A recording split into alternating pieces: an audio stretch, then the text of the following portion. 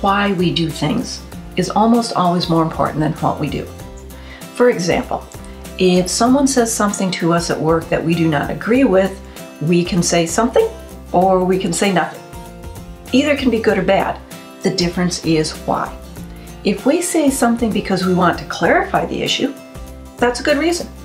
If we say something to embarrass or humiliate the person, that's a poor reason. If we do not say anything because it just is not that important, that's fine.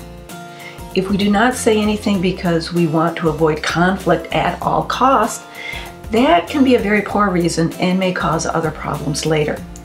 Before we do something, it can be very beneficial to ask ourselves, why would I do this? An important follow-up question is, and why else? Asking this several times can help us determine the complete answer. After that, it's easy. Are those good answers? If yes, then continue. If not, then think again about what to do and why you would be doing it.